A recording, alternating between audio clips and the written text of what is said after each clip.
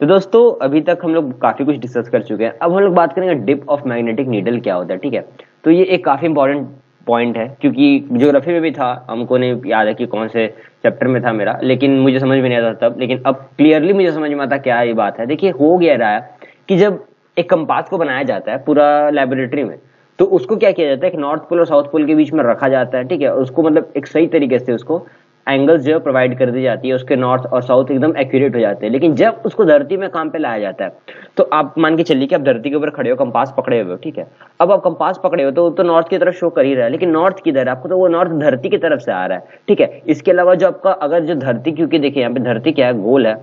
ठीक है, तो गोल तो नहीं है, एलिप्टिकल है, लेकिन क्योंकि मतलब मान के चलते कि गोल है। ठीक है, गोल से मतलब नहीं हम लोग को, ऐसे भी यहाँ आप खड़े, आपके हाथ में कंपास है। अब आपका नॉर्थ पोल तो यहाँ है ना, नॉर्थ पोल तो इस जगह पे है। आप उसको जो फोर्स मिल रहा है वो कहाँ से मिल रहा है, इस पोजीशन से मिल रहा है, इस रिलेटिव पोजीशन से मिल रहा है। तो आपका जो कंपास का नीडल है वो स्ट्रेट तो नहीं जाएगा। ठीक है, स्ट्रेट तो नहीं दिखाएगा, वो क्या होगा, नीचे झुक जाएगा, नॉर्थ पोल की तरफ झुक जाएगा।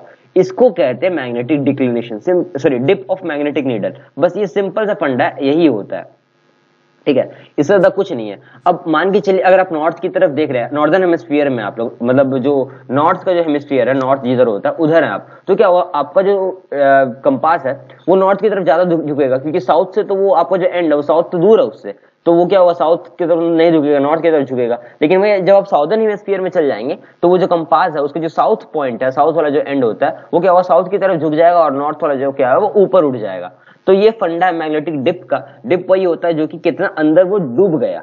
ठीक है, डाउनवर्ड्स और अपवर्ड्स जो मूवमेंट होता है मैग्नेटिक नीडल का, उसको कहते हैं dip of magnetic needle. Definition ये है कि if a needle is perfectly balanced before the magnetic station, it does not remain in balance position after it is magnetised. This is due to the magnetic influence of the earth. The inclination of the needle is horizontal due to the influence is known as dip of the needle. In the northern hemisphere, north end of the needle is deflected downwards. मतलब northern के side, northern hemisphere में जो north होता है अपने needle का, वो नीचे झुक जाएगा, जबकि आप साउदर्न हेमिस्फीयर में आइएगा तो साउथ का ताकत ज्यादा हो जाएगा, और क्या होगा, साउथ जो है वो नीचे झुक जाएगा, नॉर्थ जो है वो ऊपर उठ जाएगा। इक्वेटर में क्या होता है कि ये जो नीडल है वो टोटल हॉरिजॉन्टल होता है, क्योंकि नॉर्थ और साउथ क्या करता है, इक्वल बैलेंस यहाँ पे बनाता है। इसके बाद बात करेंगे लोकल अट्रैक्शन के ऊपर। लोकल अट्रैक्शन क्या होता है, देखिए होता ये है कि जब एक चीज मैग्नेटाइज, आप लोग नीडल क्या करते हैं, नीडल आप लोग प्रिपेयर कर लिया, कंपास प्रिपेयर कर लियो, आप जब फील्ड में काम कर रहे हो तो क्या हो रहा है, आसपास से करंट केबल का लाइन जा रहा है। ठीक है, स्टील का स्ट्रक्चर है, लोहा का स्ट्रक्चर है, ओर्स है, धरती के अंदर आयरन ओर है, धरती के अंदर मैग्नेटिक ओर्स हो सकता है। तो आपका जो कंपास है वो सही तरीके से क्या होता है कि नॉर्थ और साउथ नहीं दिखाता, गलत चीज दिखाता है। तो इसको हम लोग क्या बोलते हैं,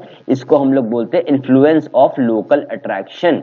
ठीक है, इसको इन्फ्लुएंस ऑफ लोकल अट्रैक्शन कहते हैं। लोकल अट्रैक्शन क्या होता है, तो आसपास का जो भी लोहा वाला सामान होता है जो कि अट्रैक्शन दे सकता है, उसको लोकल अट्रैक्शन कहते हैं। यहाँ पे लोकल अट्रैक्शन को डिटेक्ट करने के लिए क्या किया जाता है कि फोर बेरिंग और बैक बेरिंग एक लाइन का लेते हैं, और एफबी और बीबी मतलब फोर बेरिंग और बैक बेरिंग जो डिफरेंस है, अगर वो एग्जैक्टली 180 डिग्री हुआ तब वहां पे लोकल अट्रैक्शन जो है वो नहीं है। लेकिन अगर वहां पे हुआ तो आप लोग को ये समझना पड़ जाएगा कि यहाँ पे क्या है कि आपका एक लोकल अट्रैक्शन जो है वो प्रेजेंट है।